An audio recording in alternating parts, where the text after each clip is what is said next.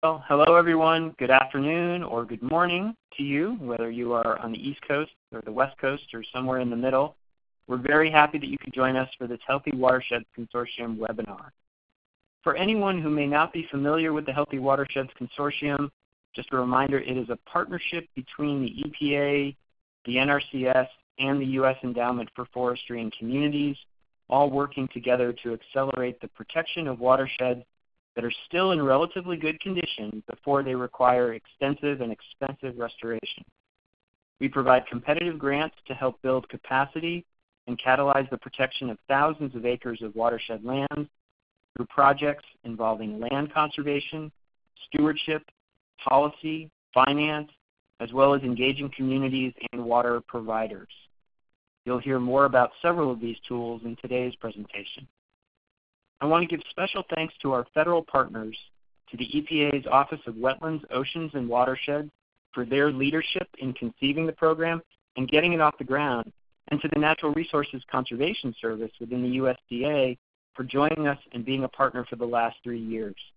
We really appreciate their support, their guidance, and their recommendations, and have sincerely enjoyed our partnership with both agencies over the past several years. It's with great pleasure that I now get to introduce to you today's speaker, Lori Wayburn. Lori is the co-founder, co-CEO, and president of Pacific Forest Trust. Since 1993, she and her colleagues have been working to advance the sustainable management of forests in California, including the critical role they play in providing clean water. In making a grant to Pacific Forest Trust in 2016, the Healthy Watersheds program was particularly impressed with the large vision and the ambitious protection goals Lori and her team developed for watersheds in California, and how public policy and finance and protection and stewardship could all come together to make that vision a reality. We're really happy to host this webinar to share their progress on this journey and hope that it may inspire those of you working in other states on watershed protection initiatives. We look forward to your questions and discussion after the presentation. Welcome, Lori. It's great to have you here. Thank you for your inspiring work, and I'll turn it over to you. The microphone is yours.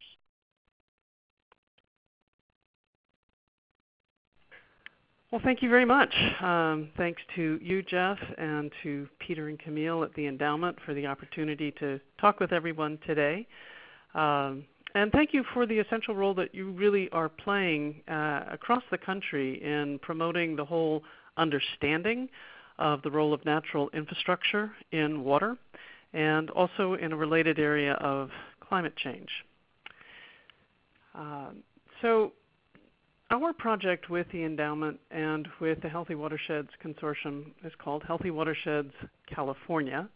And it's really about promoting water security in California in this era of climate change in a way that built infrastructure and built storage projects just simply cannot. And my organization, the Pacific Forest Trust, has a mission of promoting the protection of forests actually across America through our work as both a think and do tank. So our policy work is actually national, and our on-the-ground work in conservation is in California, Oregon, and Washington. And part of what we do is act as a land trust for managed forests. We own forest land, we manage forest land, including cutting trees in various sizes and selling them both as lumber and chip and saw and so on. And then we hold conservation easements as well. Our focus really is to complement the traditional sources of income for landowners who have forest lands, which has been timber, and to complement that with financial return for the other services that forests provide but have always been taken for granted. And one, of course, is their value for wildlife habitat. And really our work in developing conservation easements for managed forest lands that manage for habitat has been a major way to do that. Our work in the climate policy sphere, getting forests included within what is currently, but I hope not for long, the only statewide climate policy, economy-wide state policy on climate, building an economy around the carbon sequestration values and climate mitigation values of forests, which has led to over 7 million acres in 29 states in the U.S. being conserved and managed for their climate values, and then also for its water services. And that is really the focus of our conversation today. And the only thing that I would like to note here is that these things all fit together. They're not siloed commodity approaches, one for the other in a trade-off context.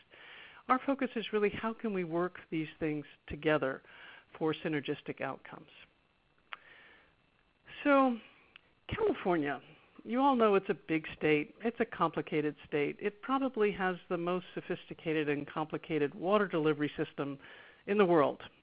It's piped from top to bottom to take water from the north part of the state, where water is captured, and transport it 600 miles down to the bottom part of the state.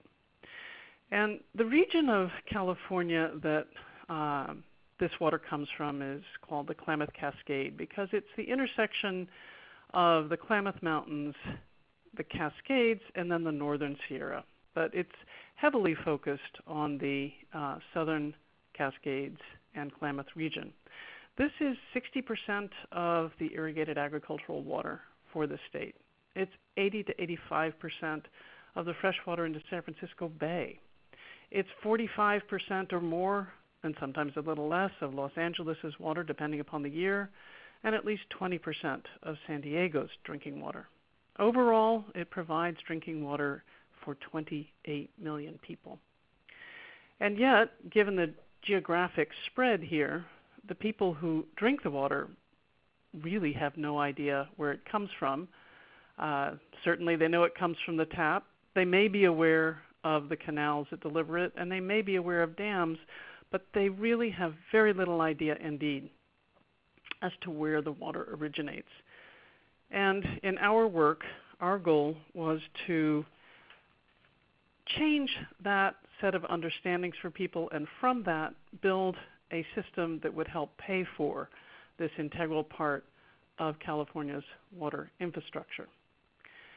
And within this, it's important to recognize that while there are many, many challenges in providing cool, clean water for the state's inhabitants and clean water for agriculture, the understanding of what the problems were in terms of watersheds was very minimal when we began this.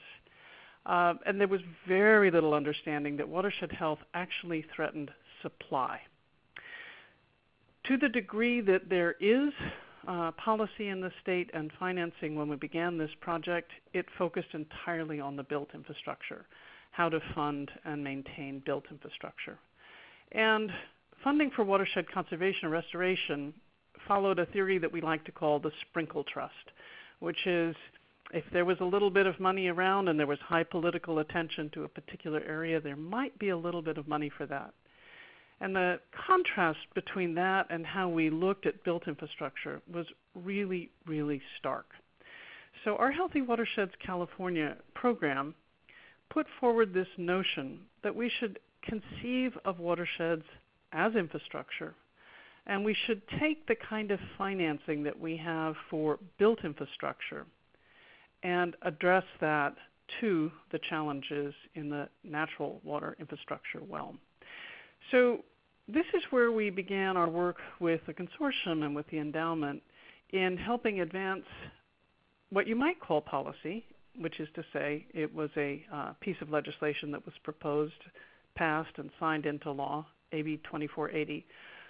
But really it was a tool to get people to understand things. And what it did, AB 2480, was incorporate the concept of natural infrastructure into California's water system. So as I mentioned earlier, California has a very complex water system. It is state-driven, and state law drives its financing. When you're looking at the State Water Project and the Central Valley Project, the two big water delivery vehicles in the state, they're part of that state water system. And the reason that we focused on that is that in California, if you wish to raise money within a local water agency, you have a proposition, a statewide proposition you have to deal with that mandates a 2/3 vote for the ratepayers to incorporate any change into that system. And at the state level, we have a Proposition 26, that also requires a statewide vote for any new tax. However, within the water system, funds raised there are considered to be fees, so they don't require that same financing approach of a 2/3 vote. And you could address 28 million Californians at once, as opposed to working through a series of small water agencies one by one, which would require an enormous degree of funding and effort at the ground level. So AB 2480 was targeted at the state's water system in order to address this in one approach as opposed to in hundreds of approaches. And as I say, what it did was incorporate watersheds into the infrastructure of the water system and therefore also allow access to the same kind of financing systems, which in the case of California, the financing for the water system is done to some degree through state grants, to some degree through general obligation bonds, but most importantly, and the target for our work, it also utilizes revenue bonds. And a key reason why we were looking at revenue bonds as a tool here is that this is much cheaper money than general obligation bonds. In the state of California, it's estimated that it takes between $7 and $11 to spend every dollar of general obligation funding that is raised. And at the time that we did this, California was dealing with a significant debt, and so revenue bonds were a much more likely source of funding than general obligation. And then following that, we took the effort to pass another piece of legislation, AB 2551, that's identified here. And I'm going to talk more about that in a moment. But it fundamentally, it was a policy tool to enable the kind of comprehensive planning that you have to undergo if you're doing a big infrastructure project, and to be able to move that planning for watershed restoration up to the scale of the issues that we have here, which cover about 7 million acres. So these are two policy tools that we put in place to support a new approach to financing the scale of work that was needed here. And our goal within all this was to enhance the water security and the water quantity for California as we are increasingly experiencing the wild swings of climate change in terms of both drought and floods and fire. So from a graphic perspective, this is the flood of 2016 breaking through the dam at Oroville, a key holding facility for the State Water Project. To date, that's cost over $1.5 billion to address, and they estimate it'll cost at least another $500 million to fully address, and that's not counting the cost of the disaster itself in terms of having to move the people downstream or repair the hydropower pump that one of the beneficiaries of the dam, Pacific Gas and Electric, had completely damaged within the flood. And then, of course, though it may be old memory to people in the course of this year's winter, California has these increasing periods of drought, and this was the Shasta Reservoir, which is central to the federal Central Valley Project, also part of California's water system, at the height of California's recent droughts. And then you may all be familiar with the fires that have hit California and other parts of the West with great intensity in these last years as we are dealing with the degraded conditions of these watersheds. And the fires in 2017 and 2018 in the region of these watersheds alone has cost a couple of $2 billion to address before we even begin to count the insurance liabilities that are associated with it that are in the tens of billions of dollars. So there are very, very direct impacts of having these watersheds in poor condition that by restoring them, we can actually address in a pretty synergistic and very cost-effective fashion. So let's talk about the 5 watersheds that feed the core of the state water system. And this is a depiction of the roughly 7 million acres that are encompassed here. And what strikes you right away is not simply scale, but the diversity of ownership. It's roughly 62% federally managed and owned on behalf of the public, largely with the Forest Service, but also with the BLM and a little bit of the National Park Service. And 38% of it is privately owned and managed. Now, in that 38% is the timber basket of California. This is where almost 3/4 of the so-called timber production zone, or most productive forest lands in the state, are. And it has a pretty intact social, economic, and cultural infrastructure for forest management as a result. And that's an important piece of what we're looking at within this project in terms of engaging the people who manage forests and supporting their work in restoration just as much as for commercial return as well. So the 5 key watersheds, which are here identified as now part of a state system, and I think that's a really important element here, was to have the state acknowledge officially that these watersheds, despite their varied ownerships, really need to be looked at as a whole and not in all their little component parts. We want to recognize the component parts and work respectfully with those in terms of their ownership and those ownership's needs, but we also need to weave it into a more coherent approach. And that is a key element that we seek to do, which is not simply physical. It's not simply about how we manage forests across ownership. It's also cultural.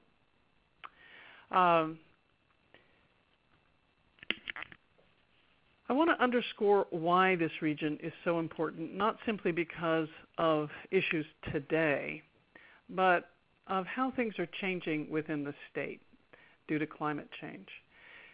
And this graphic here identifies how over the past century this region experienced it. It stayed cooler and wetter over the past 100 years in the 20th century. And so it was the dam builders had a good idea about where they built their dams. That's where the most of the water was. But it's really, really important when we look to the future.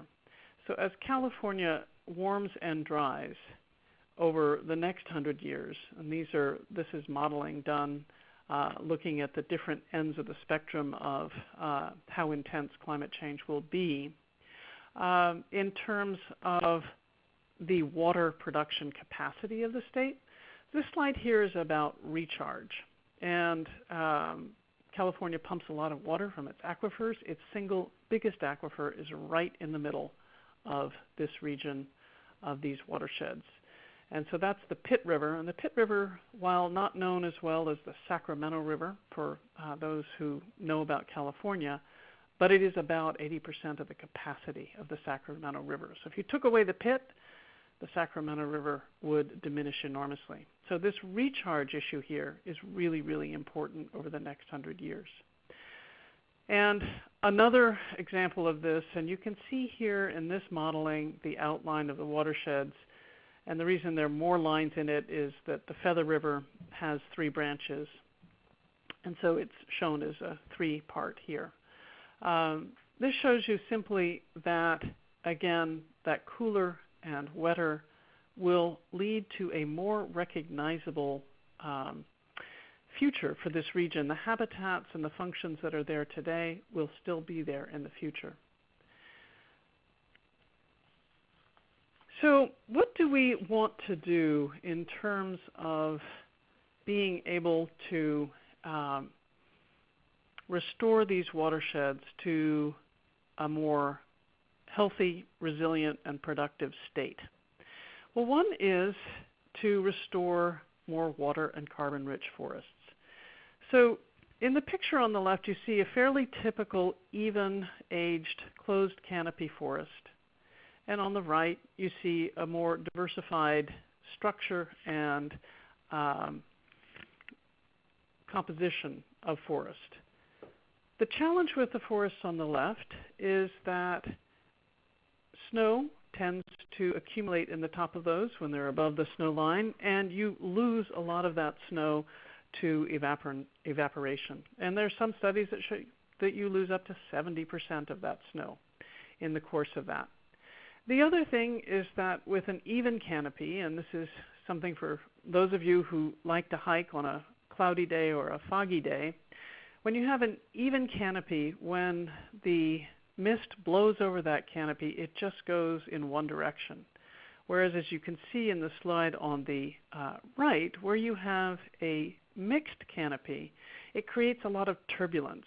And that means that the trees can actually milk a lot more moisture out of that mist than otherwise. And in some ecosystems, that can add another 20+% of the total precipitation for the area.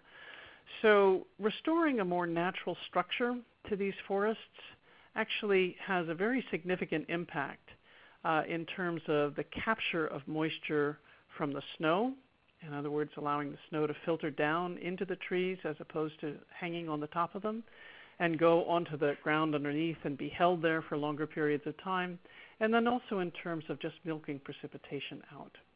So this is one area that is specifically mentioned in AB 2480, that we want to support the restoration of these forests to this more natural state, which is more productive for water, and to find a way to pay for that so that it's not simply a landowner cost. Now, a second solution that is particularly flagged in this policy is around restoring our degraded stream channels. In the Wayback Machine of the 1950s, 60s, and 70s, when a lot of these lands were being used for ranching and farming, it was the best science to channelize rivers and try and get water off of meadows as quickly as possible so that you could have more time either for grazing or for agriculture. And then as more ecological research came to light, people realized that that was really not the best idea, and that what we needed to do was restore those channels, and that would actually help slow flooding and improve groundwater retention as well. Another category is related to that, and that is restoring wet meadows in the large. And so not just in the stream channel area, but also in terms of the extent of these meadows. And one of the downsides of fire suppression over the past 75 years, and we've been very successful in that, is that in these regions the meadows had been maintained by burning. And with fire suppression, conifer trees have encroached very significantly onto the meadow areas. And that's just, in the words of Malcolm North, who's a well-known forest ecologist, putting too many straws in the ground, and so sucking water out. So not only were we flushing water out of these meadows too quickly by straightening stream channels, but we were taking more water out by having this encroachment of trees that had not been there in the past. And one of the kind of fun things in this slide is that in the course of restoring this particular wet meadow, they took a lot of the trees that they were removing from it and they used them to stabilize the banks, and it's been highly successful. You can see in the lower left side there the outcome of the restoration on the same stretch of the stream that you see right up above it. And another area that is focused on within this new policy is looking at reducing sediment delivery, particularly into reservoirs, which diminishes their capacity. And what you see in the slide on the left is a shovel measurement of sediment that was deposited right after the disastrous rim fire in California. And on the right, what you see is degraded stream bed channels from grazing. So one of the key areas looked at in trying to enhance watershed function is both to reduce fire and also to manage cattle grazing more effectively. So I was mentioning earlier about how the landscape is broken up into multiple ownerships. And so what you see on the left is a classic map the ownerships just off to the side of I-5, Interstate 5, that goes north and south in California, outside of the town of Dunsmuir, the green being public lands, public ownership, and the white being private. And then the aerial image to the side shows what that looks like on the ground. And it just illustrates this highly fragmented management approach, which diminishes the function of these forests as effective watersheds. And so coming up with ways to work across those ownerships is a key part of this. And effectively, that helps us manage the watershed as a whole. What you see here is on the side of the Oroville Dam. It is fragmentation and development, and this is something which we seek to provide competitive economic return for landowners to keep their land as forests. One of the challenges for these watershed ownerships, if they are in the timber business, is they follow a system called mark-to-market. Every year they look at their real estate holdings and they bring them up to the market values. And then, following a prudent financial management approach, they put those with the highest real estate value on the market in order to enhance their economic return. So one of the key goals within this Healthy Watersheds California is to develop, through that financing that I was mentioning earlier on, the kind of competitive funds to be able to buy conservation easements on these to dedicate them to remain in well-managed watersheds.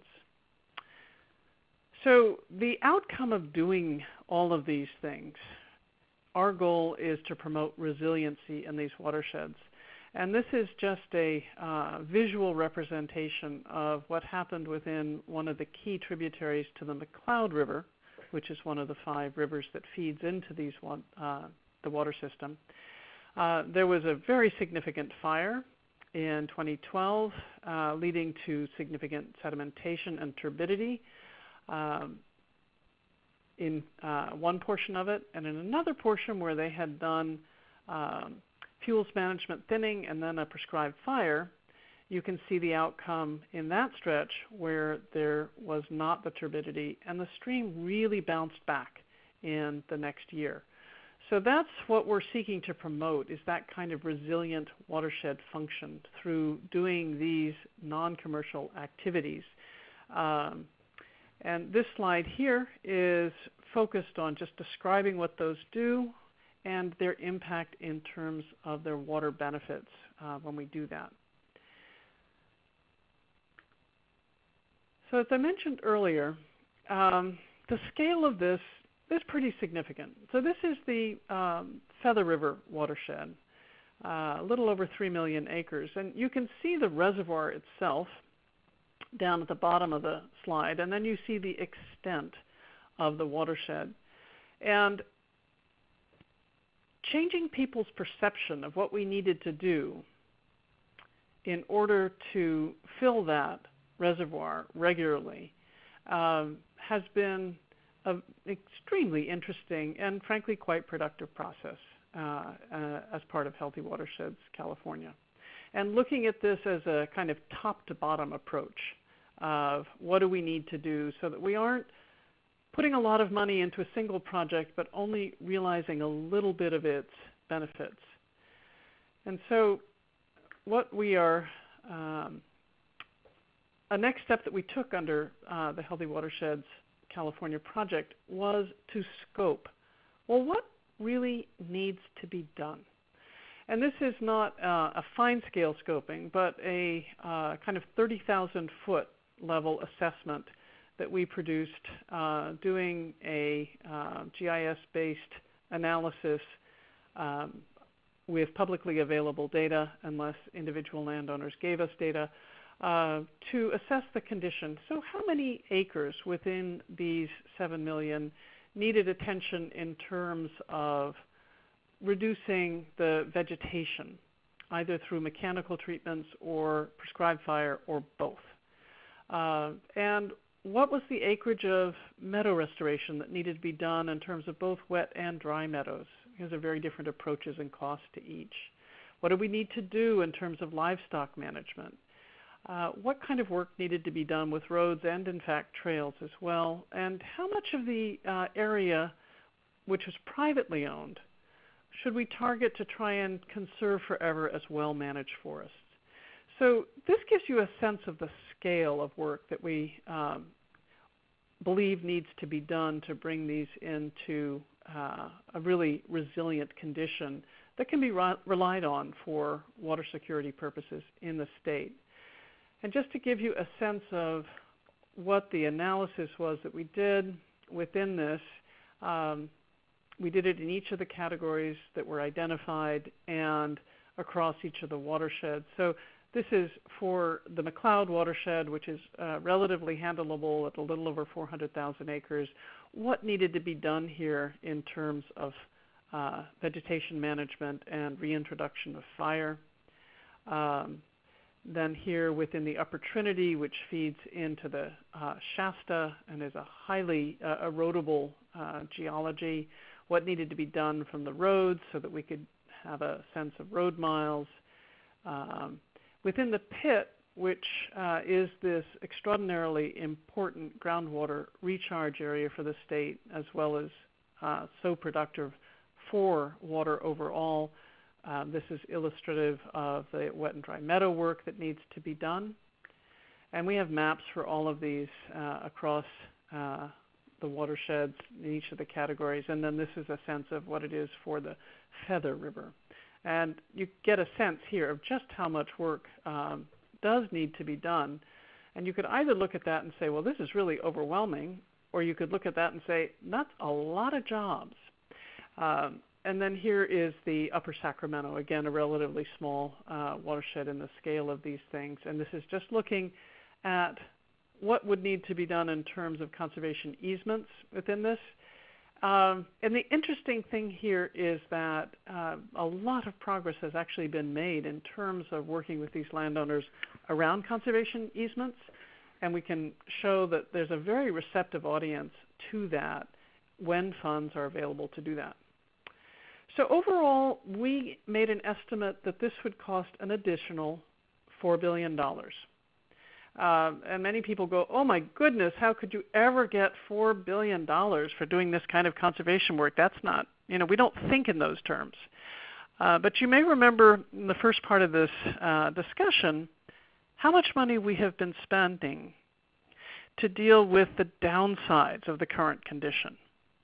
We're already spending over $4 billion to deal with negative effects.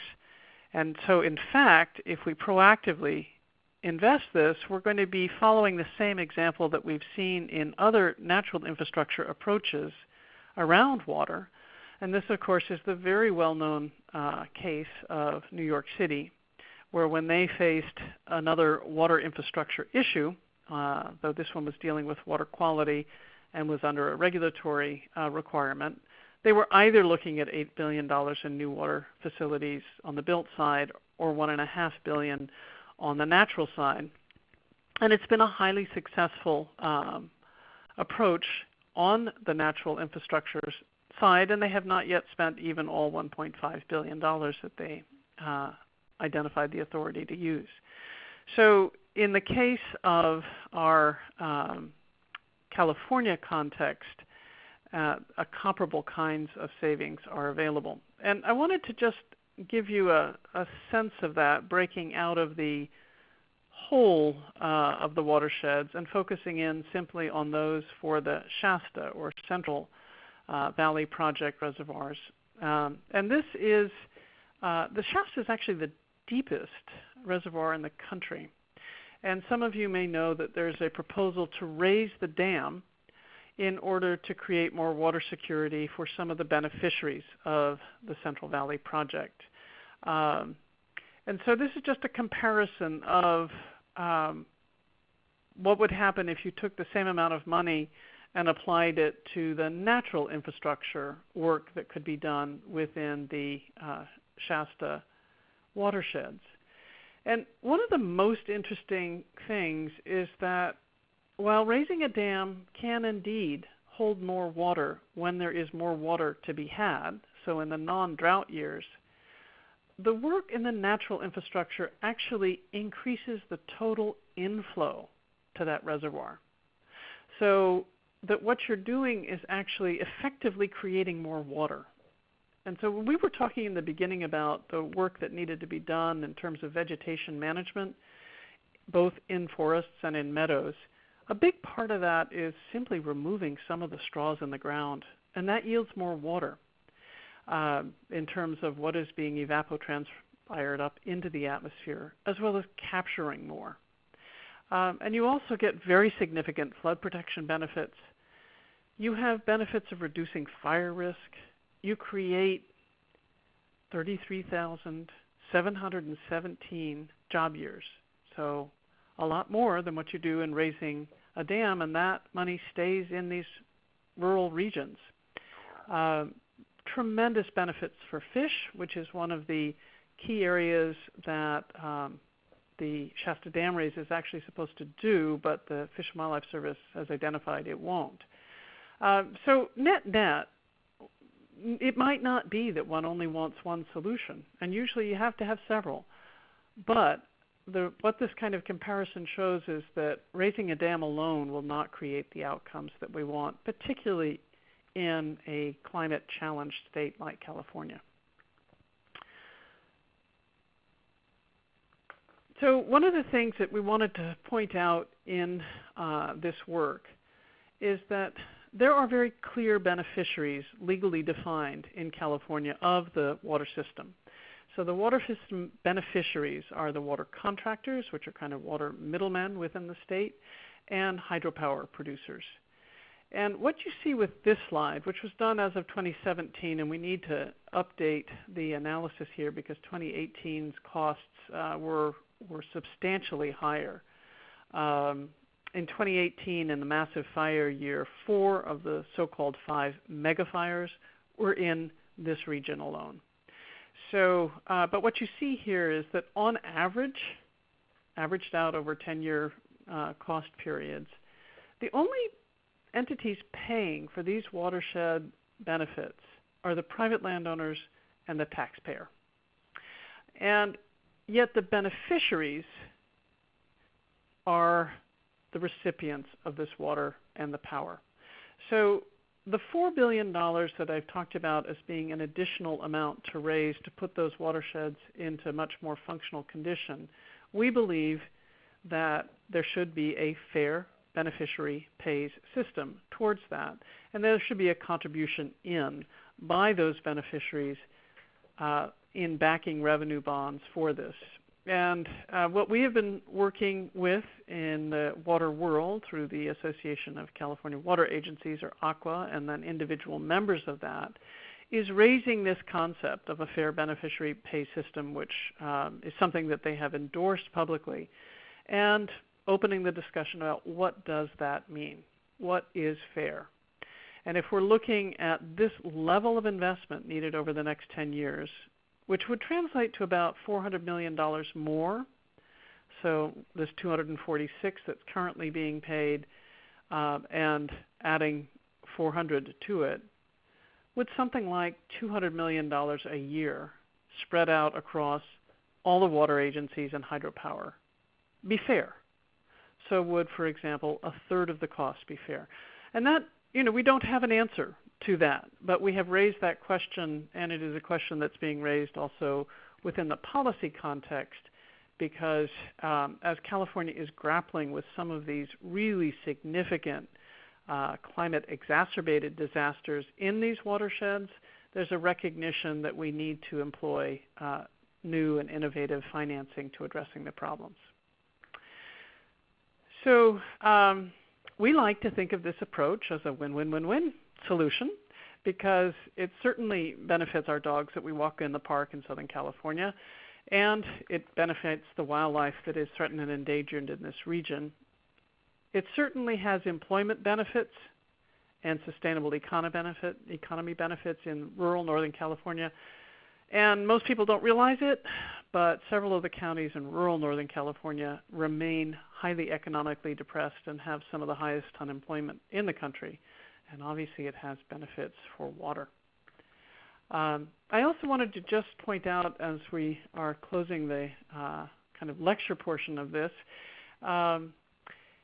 is the relationship of this work to climate change.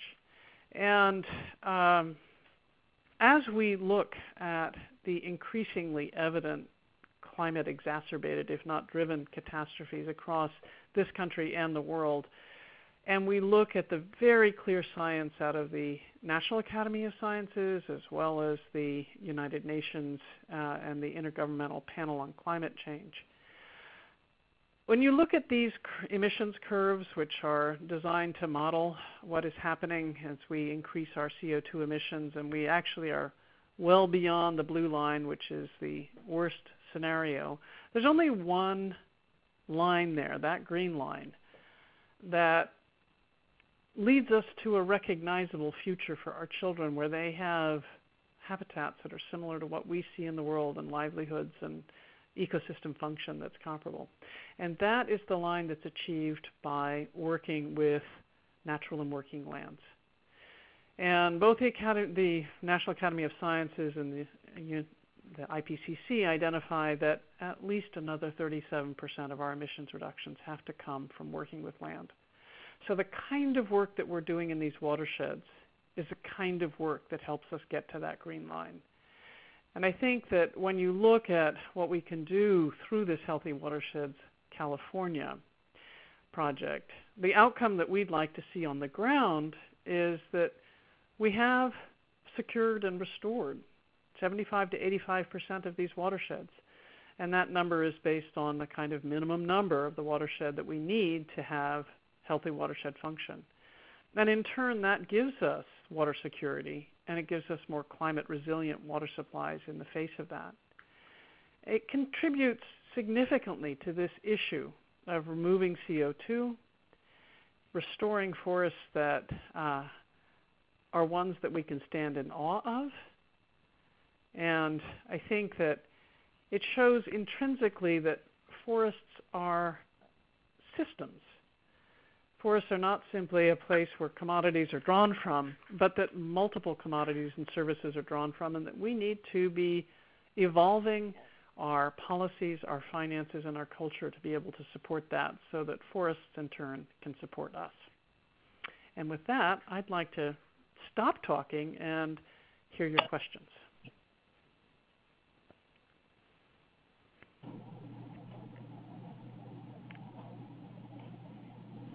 If you have any questions, make sure to type them in the chat function below.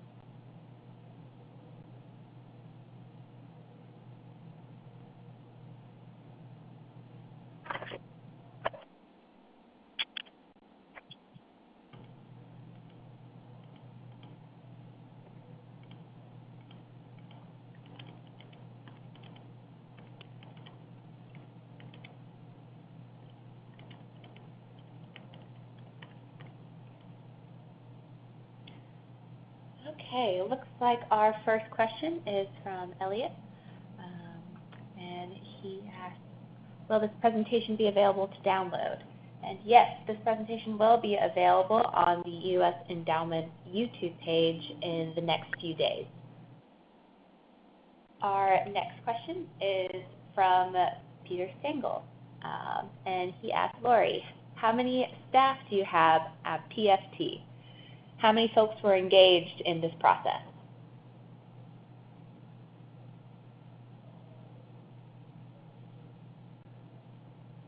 Lori? Can you hear me? So Peter's question about how many staff are at PFT. The staff at PFT are 16. Those that are engaged in this project also include some consultants, but it's 1, 2, 3, 4, 5. 5 people have been primarily involved in this, and then several consultants as well. In terms of staff for this, we have one dedicated staff person for this, and then a number of us work on it as a portion of our jobs as well. Okay, great. Our next question is from Alex. And they ask, how are you financing the forest restoration work to take advantage of the multiple private beneficiaries?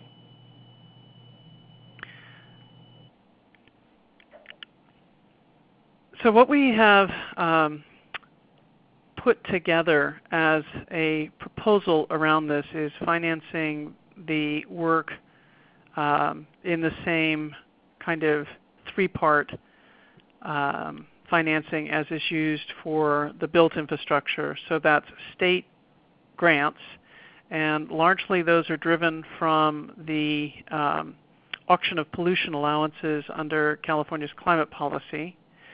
And then general obligation bonds such as the water bond, and there's now a climate adaptation bond that is being proposed.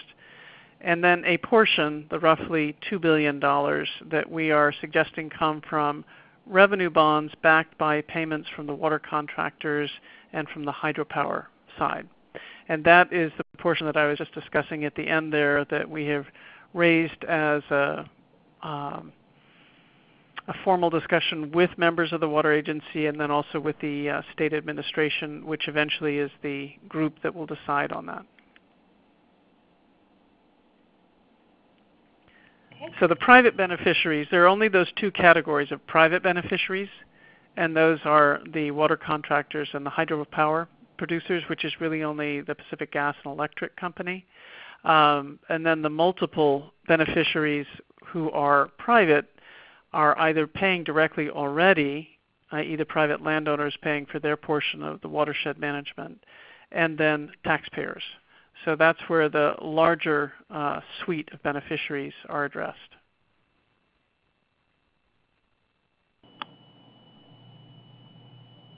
Okay. We have another question from Peter. He asks, Lori, you've been at this for several years now. If you had known at the start what you know now, would you do anything differently? If other organizations wanted to undertake something like this, how would you suggest they begin? Well, that's a great question. I'll take the latter part first. I think what's important is to know how the water in your state is administered effectively.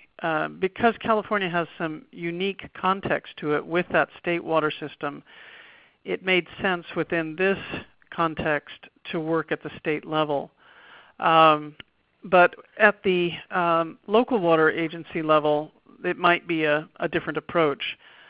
I think several things that have changed since we began this project is that the General Accounting Standards Board, or GASB, has made a new finding that watersheds can be counted as assets, which I think is a really important element within how water agencies work.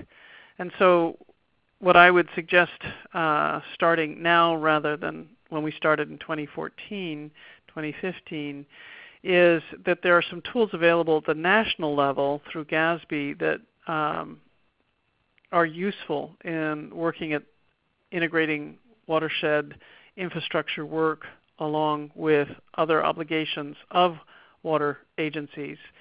The other thing that I would really advocate is spending time understanding water agency culture and how general managers think. And because they have so many problems they have to address all the time with their existing context, having them understand that watersheds are part and parcel of what they need to take into account is something that takes understanding of that world. And so we would have incorporated more of the water agency understanding right up front. And I think that's a helpful construct to include within your projects.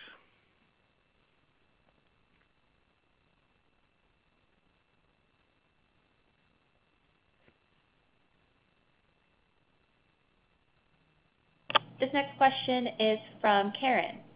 They ask, your data is about conservation in the Feather River watershed is outdated. How can we from the Feather River Land Trust help you update that information? Well, actually, the scale at which that is, it's great to update on a regular basis. The amount of conservation needed probably will change every year due to the fact that there is work in all of these watersheds that is being undertaken. So at the present time, the state is about to launch a next phase of this work in developing a kind of action-ready implementation plan based on the scoping analysis that was done. And that's assembling current information in all of these watersheds as to projects that are underway, projects that are planned to be underway, and projects that need to be underway. Publicly available data is always several years behind what direct action may be. And so whether it's on the federal lands or whether it's on private lands or whether it's within conserved acreages that land trusts manage, that'll constantly need to be updated. So even by the time the implementation plan is done by the end of 2021 or mid-2022, there'll always be a need to update that, and groups like Feather River Land Trust can really be helpful in ensuring that the state has that data and uploads it on geographic, and spatially explicit information. But it's really great that so much action is happening on the ground on an annual basis for our, land trusts are very, very active in these general regions.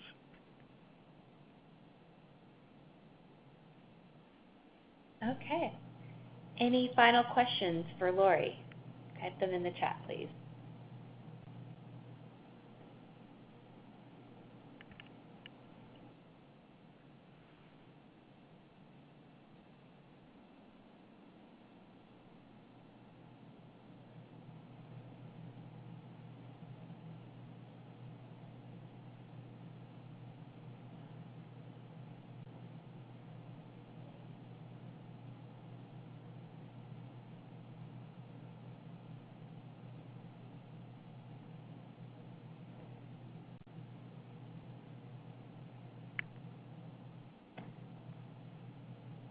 Okay.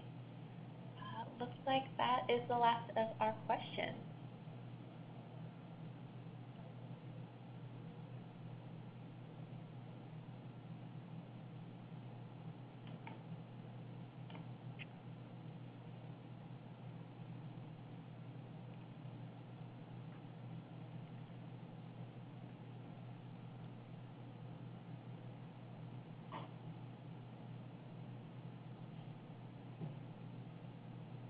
Okay. Well, if there are no more questions, Lori, do you have any final remarks? Well, thank you very much for the opportunity, and if folks have questions that they want to follow up with, please feel free to email me at the email that's identified there on the last slide. Fantastic. Well, thank you, Lori, for presenting, and we hope everyone has a great rest of their day.